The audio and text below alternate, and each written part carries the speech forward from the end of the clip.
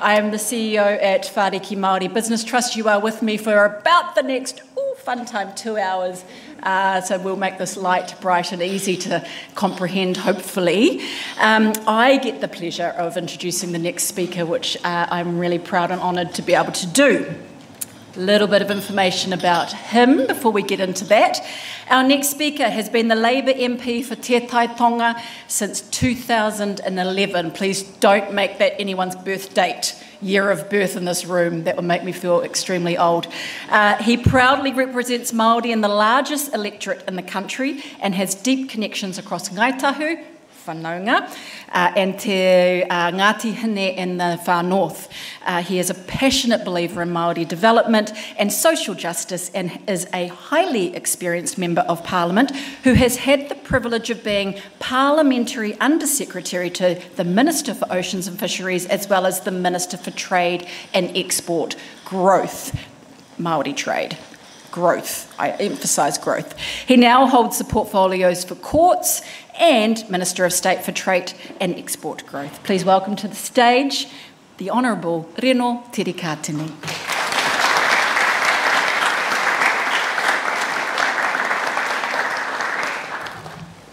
Kāti tihe wā mauri ora ki te whai au ki te ao mārama. Tēnā koutou oku rangatira, tēnā koutou ngā mātāwaka, tēnā hoki koutou kei te haukainga.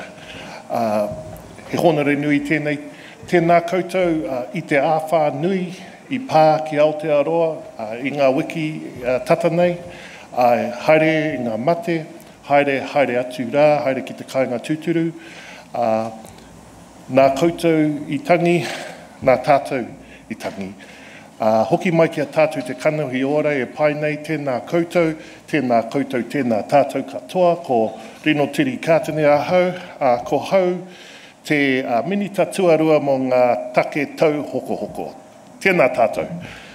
Well, good afternoon everyone, and thank you Trina, Jennifer. Wonderful to be here at the ATEP Policy School. Really appreciate that introduction, Trina. I come from the south. The big guy from the big mountain, and it's just wonderful to be here at this ATEP Policy School. I've recently been, appointed to the role of Minister of State for Trade and Export Growth, and so I'm very proud to have reached that milestone in my parliamentary career. So it's essentially an associate minister role, and you would have heard from Minister O'Connor earlier today. And I'm just really looking forward to continuing my work, which I did as Undersecretary, and now into a formal ministerial role. But I want to talk to us today. I'm talking about Māori trade and New Zealand's regional trade agreements. And this is a fascinating real live area, which is so important for Aotearoa New Zealand, and it's a real privilege for me to be working in this space and now to have these formal delegations in this role. So, as I said in my mihi, I want to mihi to all of our haukainga here also, and everyone in this beautiful whale.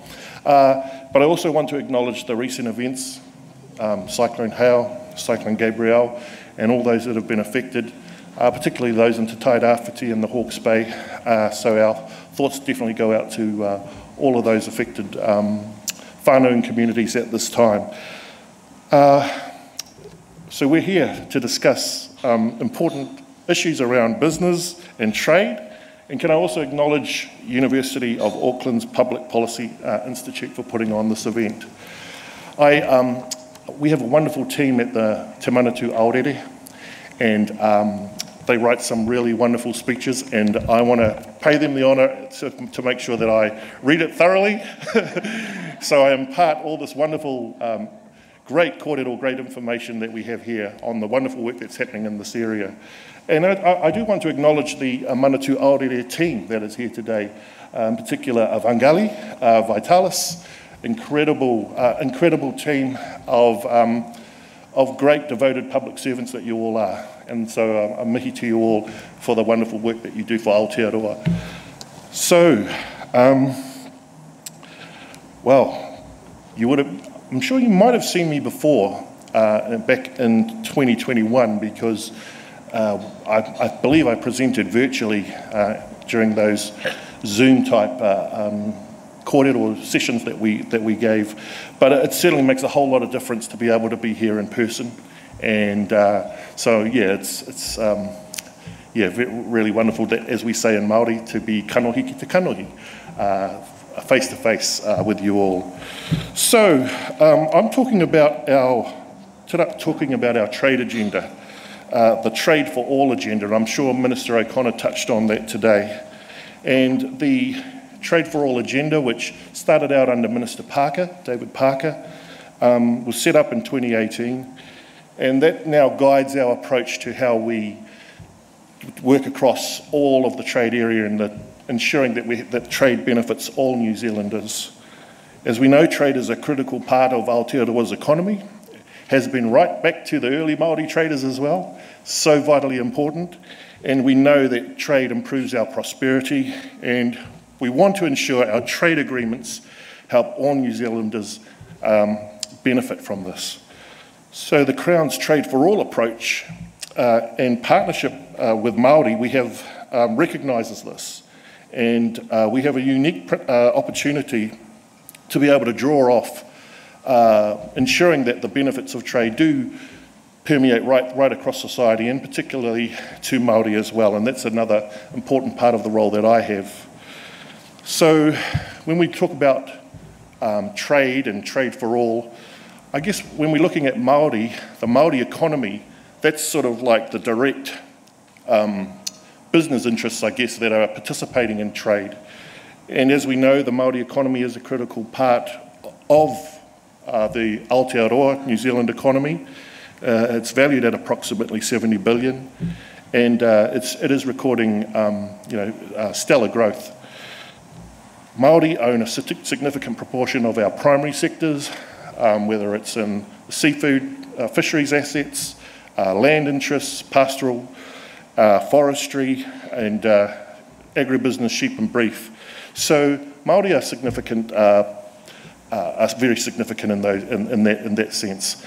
But it also goes beyond that. When we're talking about trade for all, yes, there are the trade aspects, but there's also the Indigenous, I guess, aspects of what Māori can bring to enhance our profile as Aotearoa New Zealand on the world stage, and also when we rub shoulders with all of our other partners involved in our various trade architecture around the world.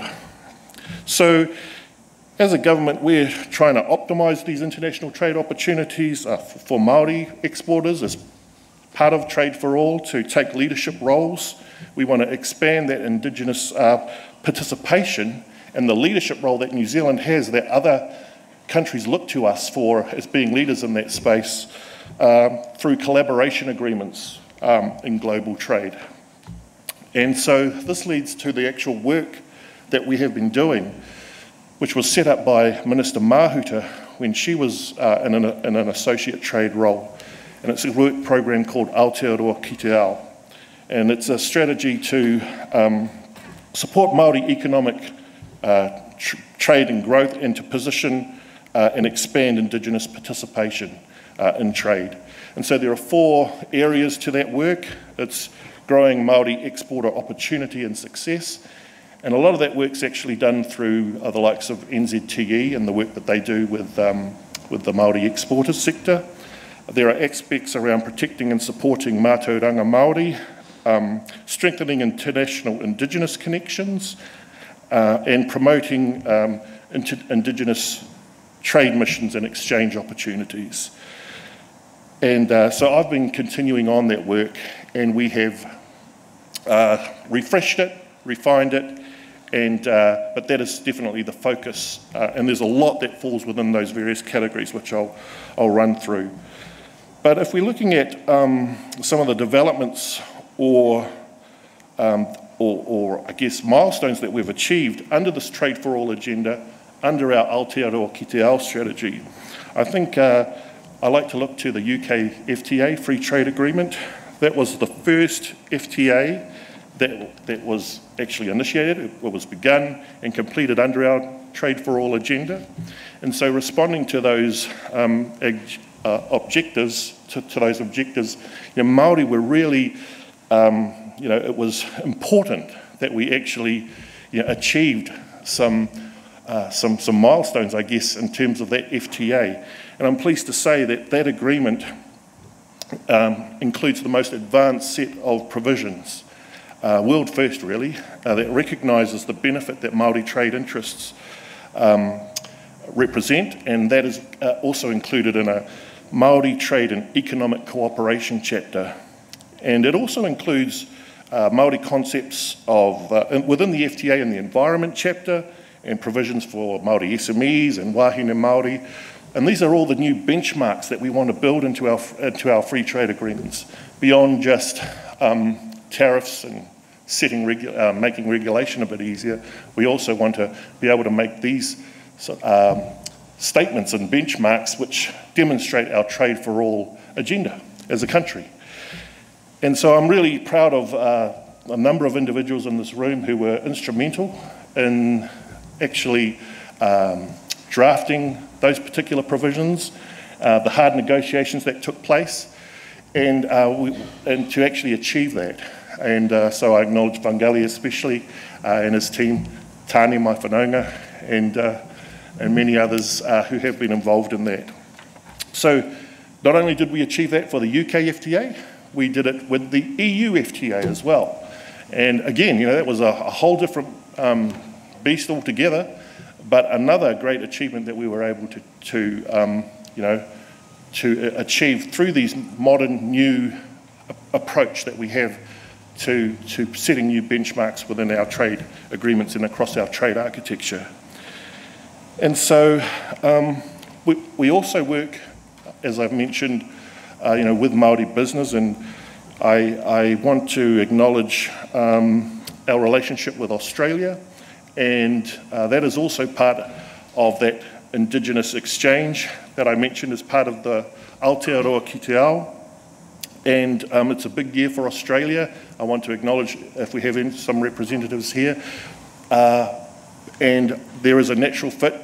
We're close neighbours, and the Indigenous whanaungatanga that has been achieved just through the collaboration agreements that we have initially started with Australia, and now that has been expanded out into other instruments, which I'll talk about shortly.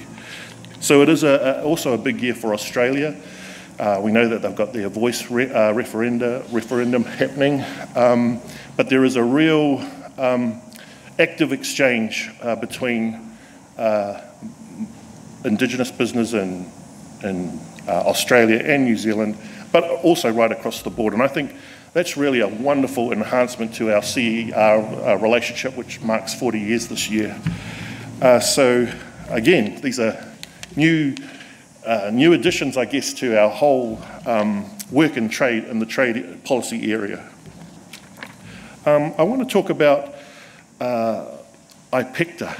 Now, that is the Indigenous Peoples Economic Trade and Cooperation Arrangement, and that came into effect last year during our hosting of APEC 2021, which took place last year.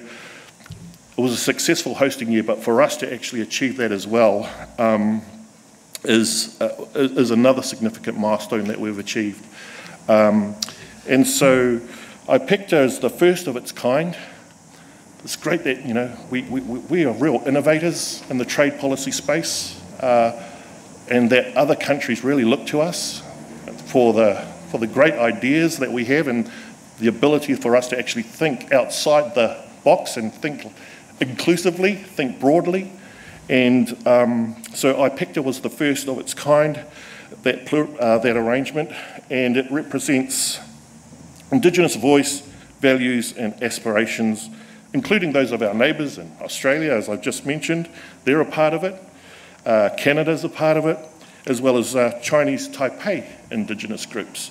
And of course, our free trade agreement provisions regarding a Māori Indigenous chapter was first included in our arrangement. with Chinese Taipei. So this instrument is unique, and I'm very proud that we've achieved this innovation. It's plurilateral. We want more countries to join and economies to join, and I know there's an active group, I guess, who are going to be wanting to talk to us about that. So we are also doing work with our, as I mentioned, our free trade agreements, and we have also, I want to focus, because this is going to be an important part of my role. We are looking at upgrading our FTA with the Association of Southeast Asian Nations and Australia. I love these acronyms, ANZFTA. So with over, ASEAN are huge markets for us, $7 billion in export. It's now our third largest trading partner. So it's really great that we've been able to conclude an upgrade to that free trade agreement.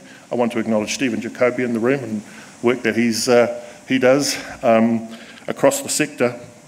But that is a really dynamic region, and I'm really proud that we'll be later this year doing the final approvals and ratifications of that upgrade. You would have heard of RCEP, Regional Comprehensive Economic Partnership Agreement. That came, 15 economies, equates to a third of the world's population, takes over half of our exports. I mean, a very, very significant free trade agreement. It's estimated to add around $2 billion to New Zealand's exports once it's fully implemented. So again, these are all additions or enhancements to our trade architecture that have been taking place under our Trade for All agenda. And so I guess, what is my role? My role is, it's an associate role, but I'm called Minister of State for Trade and Export Growth. I think it's a UK must be convention, but it sounds good to me. But it's an associate role. So I've worked closely with Minister O'Connor when I was his undersecretary, and I know how hard that he works constantly across his various portfolios, but in particular for trade. So the work that we have been achieving, though, there are definitely many layers to it. But I'm very proud of the fact that we have been able to achieve these new benchmarks. This is what we talk about when we talk about high quality free trade agreements, and the provisions that we're putting in around the environment, around climate change, around women, around SMEs, and around Indigenous are world leading.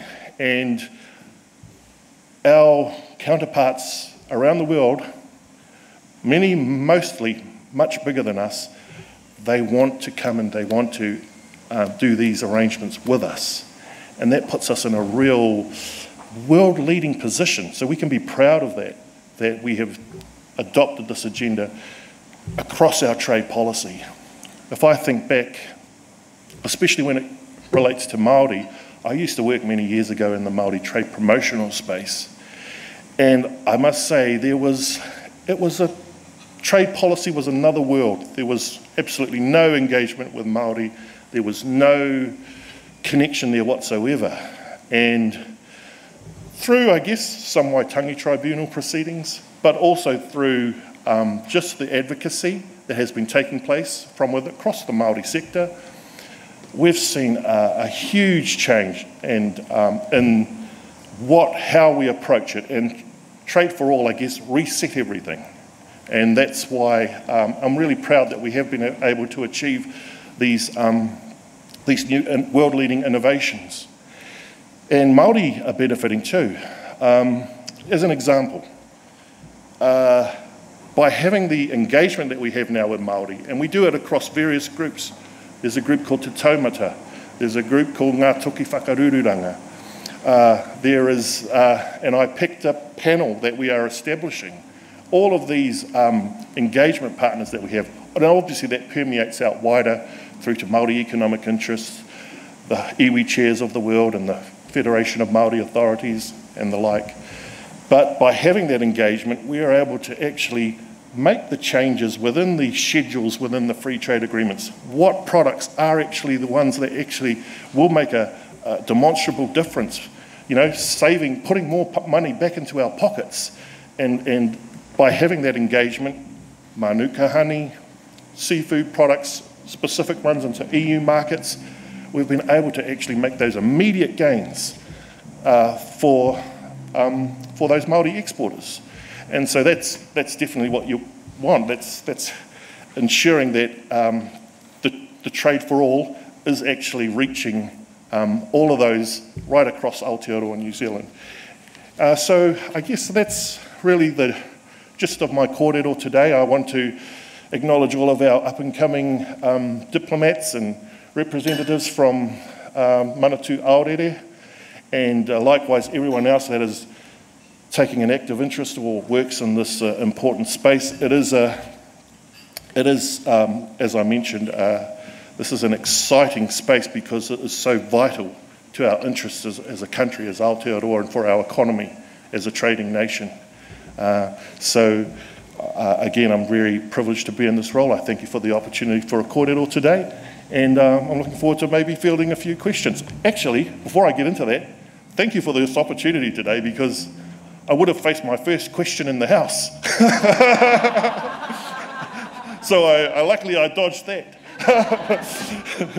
But just so happened, I had more important business to attend to. So a mihi to you all no reira e oku raurangatira mahuri rauna I tō tātou whare, tēnā koutou, a tēnā tātou katoa.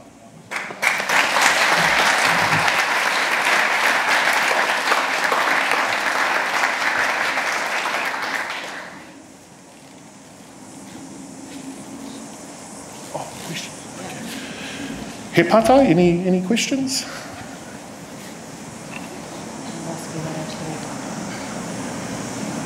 I've got one. Yes. Could you, I know you said associate minister, but minister of state. So how does that work?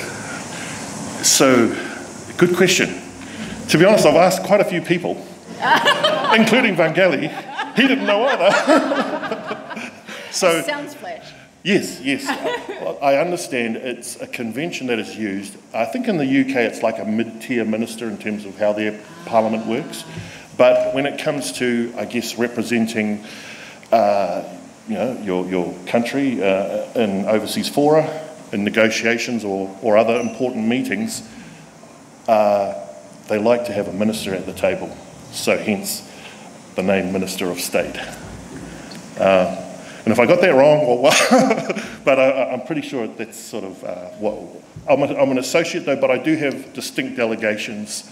So I am responsible for the Māori work program that I've mentioned.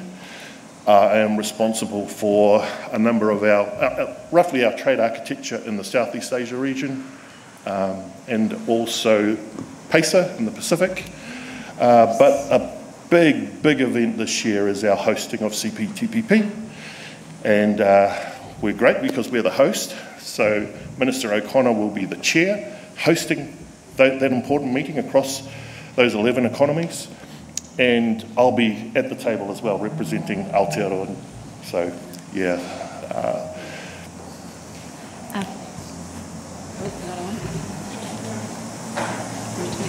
Kia ora, Minister. Thank you so much for that great presentation. I wondered, I'm here. Hi.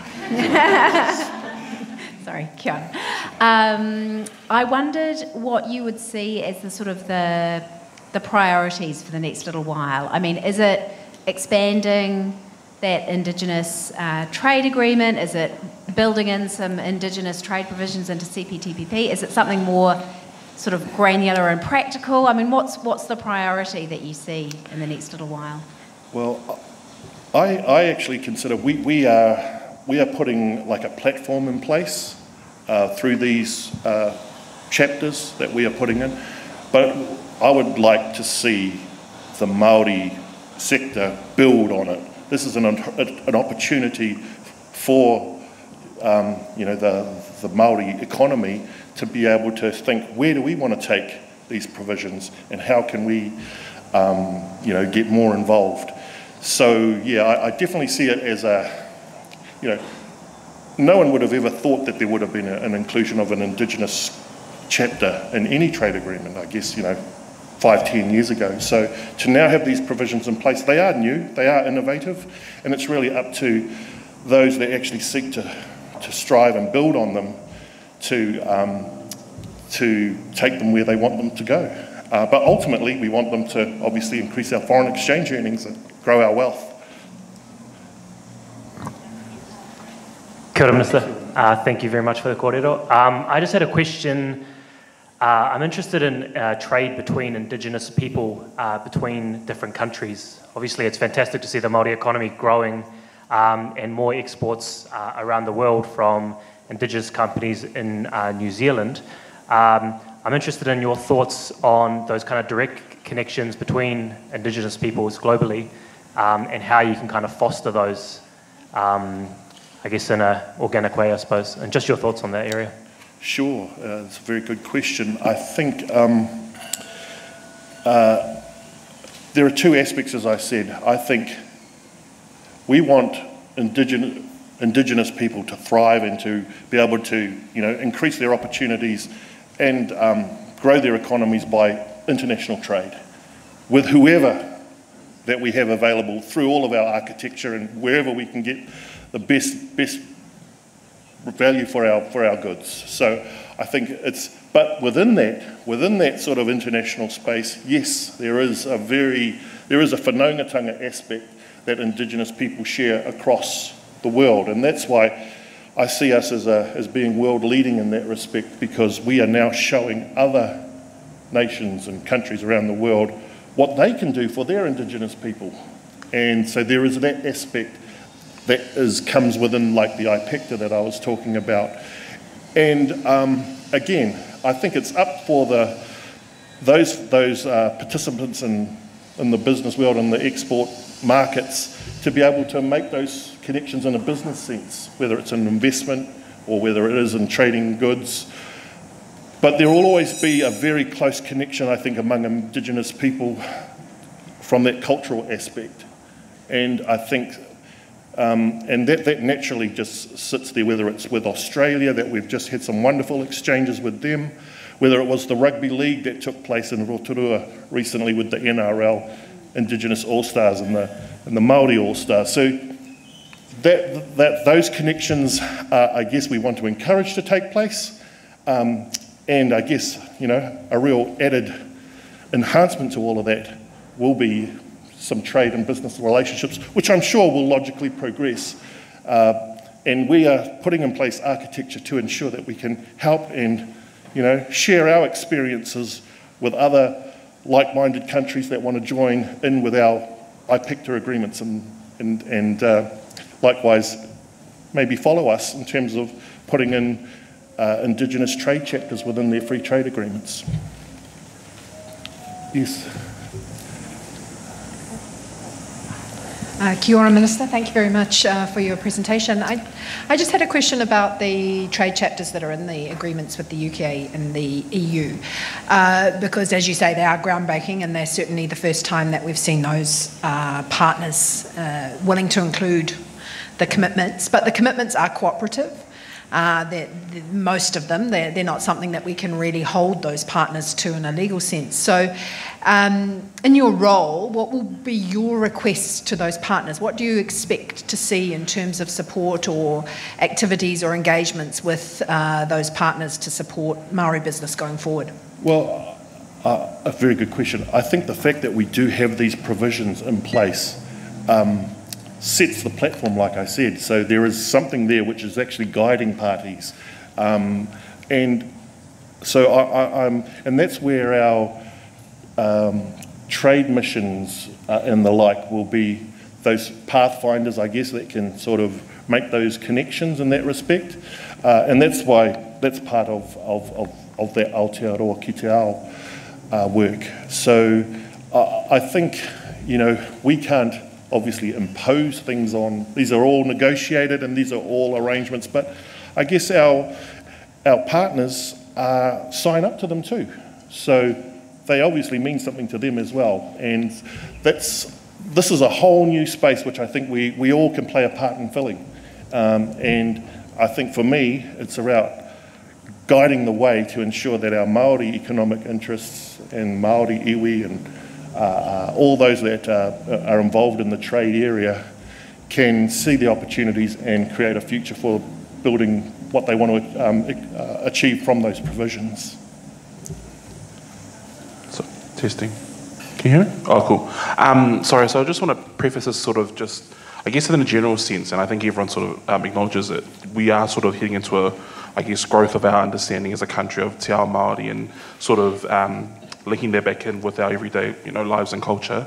My question is sort of, and it has to do with the fact that this year is an election year, and reflecting on your party manifesto, and I think also reflecting on conversations that I've heard with a Māori Wahine business panel, there's always been concerns around IP protections, given that there are sort of many instances overseas around Māori hakas are being used for purposes that might not have, that shouldn't be, and I guess they sort of denigrate the mana of things that are culturally significant to Māori.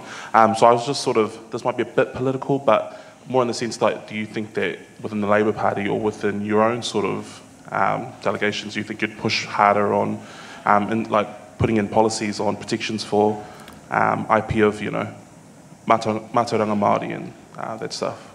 Oh, yes, well, putting on that hat, I'm sure that policy will remain in place. I guess the work that we are doing has been, there is a mātauranga Māori dimension, aspect to it. We realise, look, as the government, as the Crown, we haven't always got it right. And that's why we have learnt through putting in place Trade for All. We are, and we're learning all the time, but we increased our level of engagement with Māori, as I mentioned, all the various groups that we're dealing with, and we have specific groups around the mātauranga Māori aspect, and it's not just done through the ministry, it's actually also, there's other ministries, Te Puni Kōkiri, and who are involved looking at those issues. So I guess it's just a work in progress, but I'm pleased with the progress that we are making, but there's always more that can be done.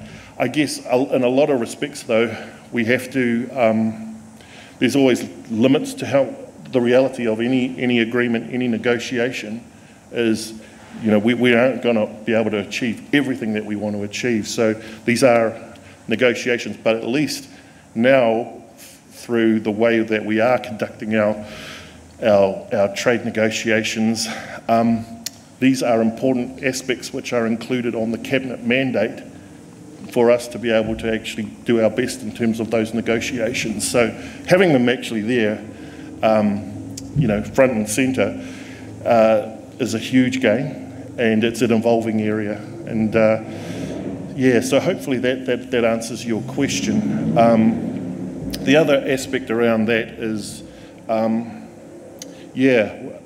we're aware of our legal responsibilities as well. So the Waitangi Tribunal, for instance, has, basically pulled us up on a few things as te manatu aorere. But we also have to be very careful that what we are doing in terms of broadening the scope of our domestic issues doesn't,